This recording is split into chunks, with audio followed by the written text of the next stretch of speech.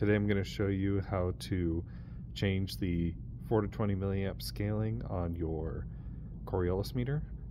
So first we're going to go over the buttons. There's the E, right arrow, down arrow, and then the little light as the indicator to register a button press. So we're going to use the down arrow to get to configuration, then the E, password all zeros, E again, press down to get to output configuration, E again, and then we're going to use the down arrow until we see the 20 milliamp value.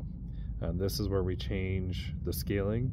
So we're going to press enter, and then you press the right arrow key to change the position, and say we're at 6613, we want to go to maybe 7613, then we can press the down arrow to change the value. When you're done, press E for enter.